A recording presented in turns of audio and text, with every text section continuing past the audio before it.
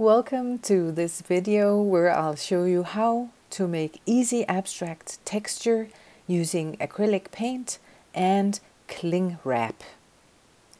You can use this technique on both paper and canvas to create texture and patterns for abstract paintings, or let it spark ideas for abstract landscapes, etc.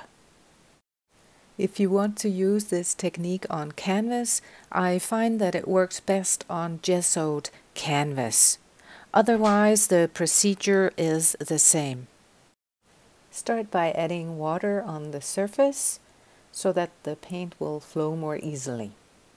I want an overall warm feeling to this painting, so I chose my favorite earthy warm colors. Please see the description below for all the colors and materials used in this tutorial. At this stage, I will start by adding thin layers of acrylic paint and let them mingle on the canvas. We're not looking to make an even paint application, so give yourself permission to play and experiment with the paint.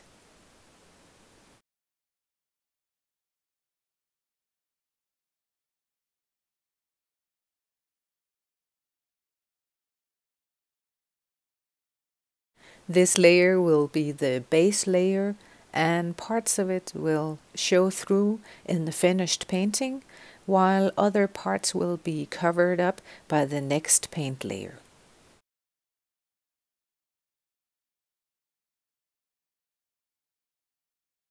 I'm not sure how the finished painting will look exactly, and that's okay.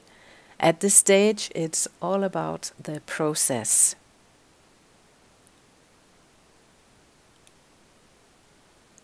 To create some variety in the painting, I'm making some areas darker and leaving other areas lighter, and using a mixture of transparent and opaque colors.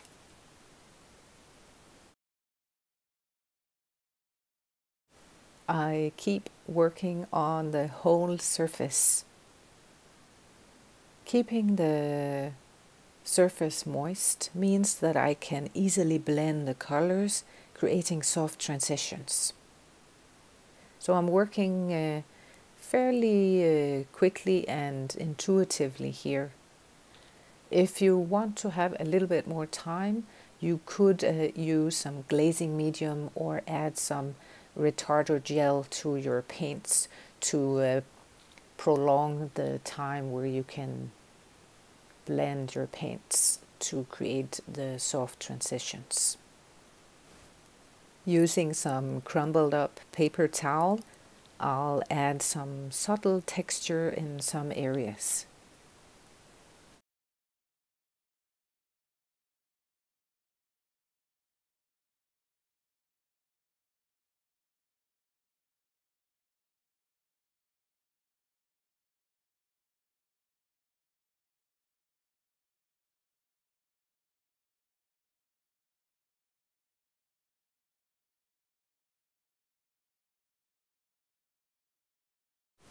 I'll add a bit of paint spatter up here to add a different type of texture.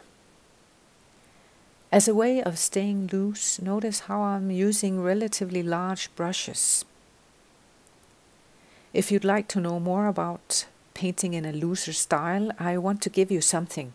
My free guide called 5 Proven Ways to Loosen Up Your Painting Style.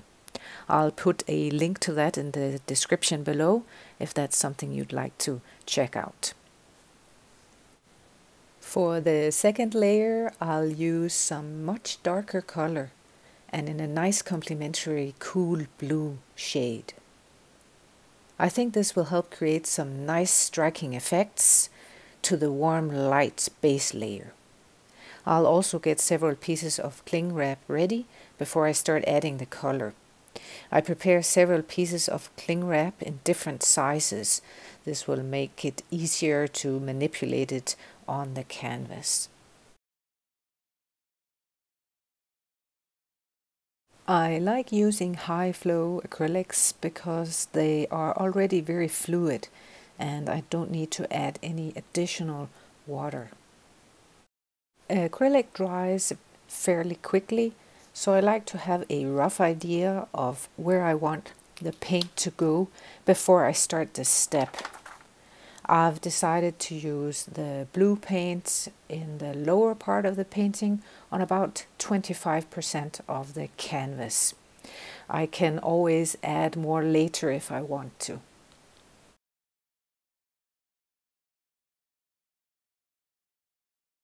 Getting the cling wrap ready here. It works best if it's already a bit creased or crumbled. I just realized I want this even darker on this side. Try to keep in mind that acrylics dry up somewhat lighter in color. Okay, now lay down the cling wrap and manipulate it gently to see how the paint pools up and makes beautiful texture underneath. You can tug and pull gently on the sides of the cling wrap to change the texture right before your eyes. When you are happy with what you have, you just leave it.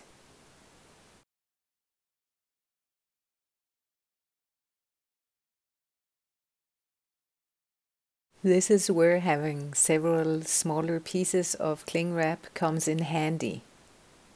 Because when you pull on one end, it won't disturb the texture of what you already made.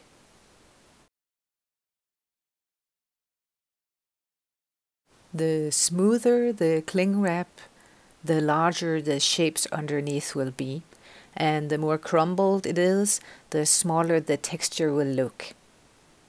It's quite fun to play around with. I think you'll enjoy it.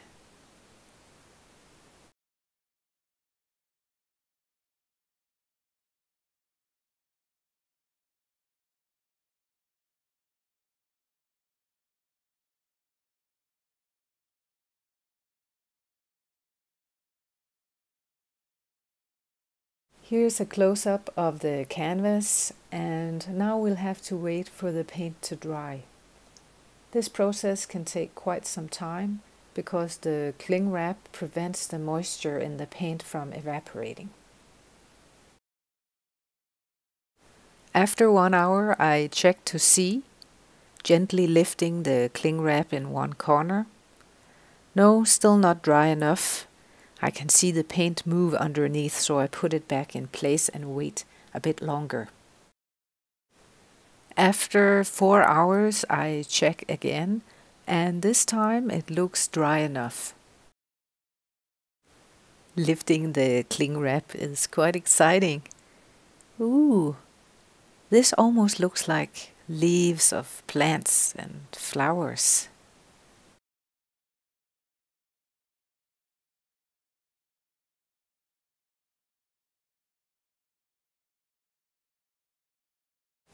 If I tilt the canvas slightly like this, you can see that the paint is not fully dry yet.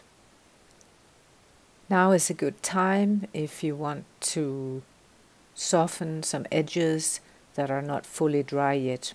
I can take a brush with a little bit of water on it and just gently soften some of the edges. What a fun and creative way to make abstract textures to spark endless painting ideas. Are you looking for more painting inspiration? Check out this tutorial on colorful abstract landscapes.